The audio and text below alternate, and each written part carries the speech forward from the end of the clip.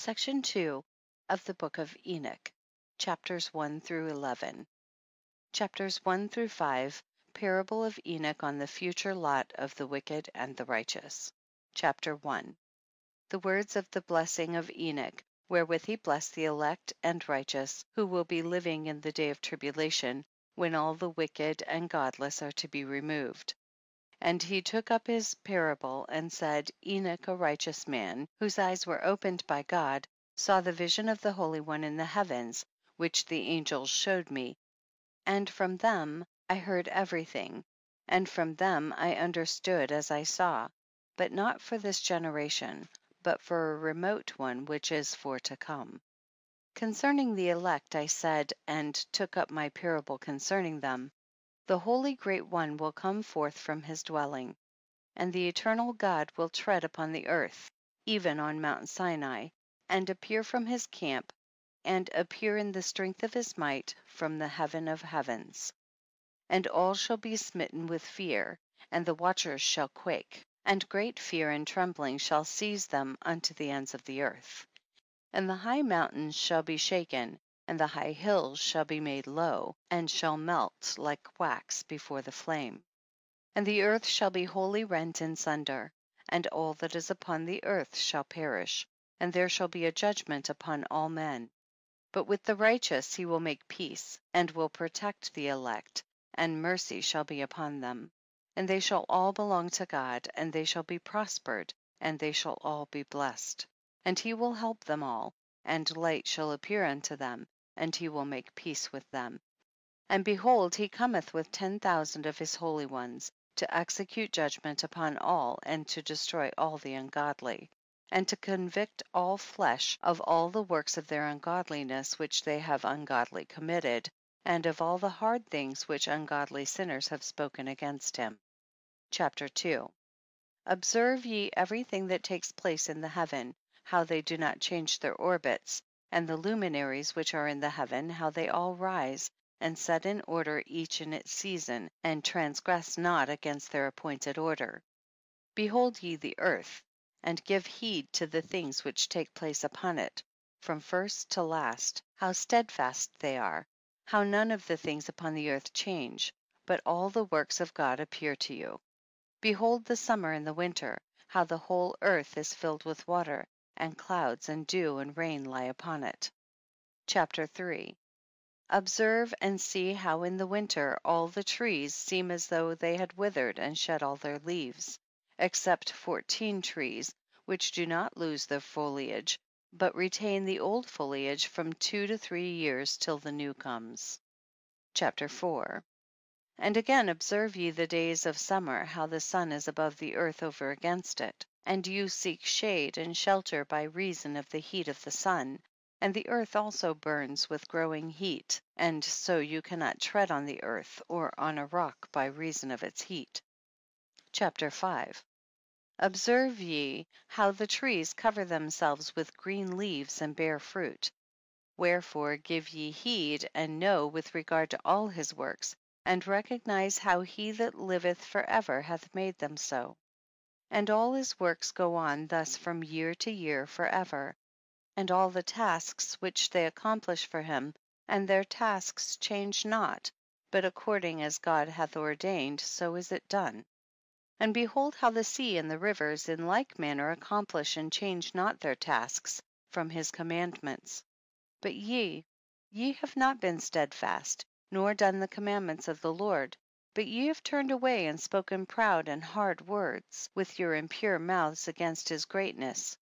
O ye hard-hearted, ye shall find no peace. Therefore shall ye execrate your days, and the years of your life shall perish, and the years of your destruction shall be multiplied in eternal execration, and ye shall find no mercy. In those days ye shall make your names an eternal execration unto all the righteous, and by you shall all who curse, and all the sinners and godless shall imprecate by you. And for you the godless there shall be a curse, and all the shall rejoice, and there shall be forgiveness of sins, and every mercy and peace and forbearance. There shall be salvation unto them, a godly light. And for all of you sinners there shall be no salvation, but on you all shall abide a curse. But for the elect there shall be light and joy and peace, and they shall inherit the earth. And then there shall be bestowed upon the elect wisdom, and they shall all live and never again sin, either through ungodliness or through pride. But they who are wise shall be humble, and they shall not again transgress, nor shall they sin all the days of their life, nor shall they die of the divine anger or wrath, but they shall complete the number of the days of their life. And their lives shall be increased in peace, and the years of their joy shall be multiplied, in eternal gladness and peace all the days of their life. Chapter 6. Chapters 6 through 11, the fall of the angels, the demoralization of mankind, the intercession of the angels on behalf of mankind, the dooms pronounced by God on the angels, the Messianic kingdom, a Noah fragment. Chapter 6.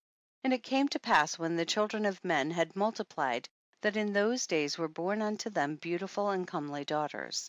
And the angels, the children of the heaven, saw and lusted after them, and said to one another, Come, let us choose us wives from among the children of men, and beget us children. And Samjaza, who was their leader, said unto them, I fear you will not indeed agree to do this deed, and I alone shall have to pay the penalty of a great sin. And they all answered him and said, Let us all swear an oath, and all bind ourselves by mutual imprecations, not to abandon this plan, but to do this thing. Then swear they all together, and bound themselves by mutual imprecations upon it. And they were in all 200, who descended in the days of Jared on the summit of Mount Hermon, and they called it Mount Hermon, because they had sworn and bound themselves by mutual imprecations upon it. And these are the names of their leaders: Semizaz, their leader, Arakiba, Ramiel, Kokabiel, Tamiel, Ramiel, Denal, Ezekiel, Barakal, Asael, Amaras, Batarel, Onanel, Zokiel, Samsapil, Satarel, Thurel, Homhal, Sariel. These are their chiefs of tens. Chapter 7. And all the others together with them took unto themselves wives, and each chose for himself one, and they began to go in unto them and to defile themselves with them. And they taught them charms and enchantments and the cutting of roots, and made them acquainted with plants. And they became pregnant, and they bare great giants, whose height was 3,000 ells, who consumed all the acquisitions of men. And when men could no longer sustain them, the giants turned against them and devoured mankind. And they began to sin against birds and beasts and reptiles and fish, and to devour one another's flesh, and drink the blood. Then the earth laid accusation against the lawless ones. Chapter 8. And Azazel taught men to make swords and knives and shields and breastplates, and made known to them the metals of the earth, and the art of working them, and bracelets and ornaments, and the use of antimony, and the beautifying of the eyelids, and all kinds of costly stones, and all coloring tinctures. And there arose much godlessness, and they committed fornication, and they were led astray, and became corrupt in all their ways. Samjaza taught enchantments and root cuttings, Amaras the resolving of enchantments, Barakwihal taught astrology, Kokabel the constellations, Ezekiel the knowledge of the clouds, Araquiel the signs of the earth, Shamsiel the signs of the sun, and Sariel the course of the moon. And as men perished they cried, and their cry went up to heaven. Chapter 9. And then Michael, Uriel, Raphael, and Gabriel looked down from heaven, and saw much blood being shed upon the earth, and all the lawlessness being wrought upon the earth. And they said one to another, The earth made without inhabitant cries the voice of their crying up to the gates of heaven. And now to you, the holy ones of heaven, the souls of men make their suit, saying, Bring our cause before the Most High. And they said to the Lord of the ages, Lord of lords, God of gods, King of kings, and God of the ages, the throne of thy glory standeth unto all the generations of the ages, and thy name holy and glorious and blessed unto all the ages. Thou hast made all things, and power over all things hast thou. And all things are naked and open in thy sight, and thou seest all things, and nothing can hide itself from thee. Thou seest what Azazel hath done, who hath taught all unrighteousness on earth, and revealed the eternal secrets which were preserved in heaven, which men were striving to learn. And Samjaza, to whom thou hast given authority to bear rule over his associates. And they have gone to the daughters of men upon the earth, and have slept with the women, and have defiled themselves, and revealed to them all kinds of sins. And the women have borne giants, and the whole earth has thereby been filled with blood and unrighteousness. And now behold, the souls of those who have died are crying and making their suit to the gates of heaven, and their lamentations have ascended, and cannot cease because of the lawless deeds which are wrought on the earth. And thou knowest all things before they come to pass, and thou seest these things, and thou dost suffer them. And thou dost not say to us what we are to do to them in regard to these. Chapter 10. Then said the Most High, the Holy and Great One, spake, and sent Uriel to the son of Lamech, and said to him, Go to Noah, and tell him in my name, hide thyself, and reveal to him the end that is approaching, that the whole earth will be destroyed, and a deluge is about to come upon the whole earth, and will destroy all that is on it.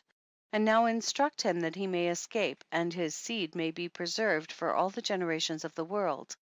And again the Lord said to Raphael, Bind Azazel hand and foot, and cast him into the darkness, and make an opening in the desert which is in Dudael, and cast him therein.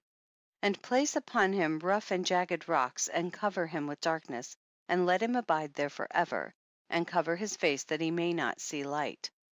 And on the day of the great judgment he shall be cast into the fire, and heal the earth which the angels have corrupted, and proclaim the healing of the earth, that they may heal the plague, and that all the children of men may not perish through all the secret things that the watchers have disclosed and have taught their sons.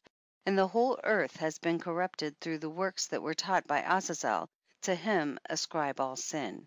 And to Gabriel said the Lord, Proceed against the bastards and the reprobates, and against the children of fornication, and destroy the children of fornication, and the children of the watchers from amongst men, and cause them to go forth. Send them one against the other, that they may destroy each other in battle. For length of days shall they not have, and no request that they, i.e. their fathers, make of thee shall be granted unto their fathers on their behalf. For they hope to live in eternal life, and that each one of them will live 500 years. And the Lord said unto Michael, Go bind Samjaza and his associates, who have united themselves with women so as to have defiled themselves with them in all their uncleanness. And when their sons have slain one another, and they have seen the destruction of their beloved ones, bind them fast for 70 generations in the valleys of the earth, till the day of their judgment and of their consummation, till the judgment that is for ever and ever is consummated. In those days they shall be led off to the abyss of fire, and to the torment and the prison in which they shall be confined for ever. And whosoever shall be condemned and destroyed will from thenceforth be bound together with them to the end of all generations, and destroy all the spirits of the reprobate and the children of the watchers, because they have wronged mankind. Destroy all wrong from the face of the earth, and let every evil work come to an end, and let the plant of righteousness and truth appear. And it shall prove a blessing. The works of righteousness and truth shall be planted in truth and joy for evermore. And then shall all the righteous escape, and shall live till they beget thousands of children, and all the days of their youth and their old age shall they complete in peace. And then shall the whole earth be tilled in righteousness, and shall all be planted with trees and be full of blessing. And all desirable trees shall be planted on it, and they shall plant vines on it, and the vine which they plant thereon shall yield wine in abundance. And as for all the seed which is sown thereon, each measure of it shall bear 1,000, and each measure of olives shall yield 10 presses of oil. And cleanse thou the earth from all oppression, and from all unrighteousness, and from all sin, and from all godlessness. And all the uncleanness that is wrought upon the earth destroy from off the earth. And all the children of men shall become righteous, and all nations shall offer adoration, and shall praise me, and all shall worship me. And the earth shall be cleansed from all defilement, and from all sin, and from all punishment, and from all torment, and I will never again send them upon it from generation to generation and forever. Chapter 11. And in those days I will open the store chambers of blessing which are in the heaven, so as to send them down upon the earth over the work and labor of the children of men. And truth and peace shall be associated together throughout all the days of the world, and throughout all the generations of men. End of section 2.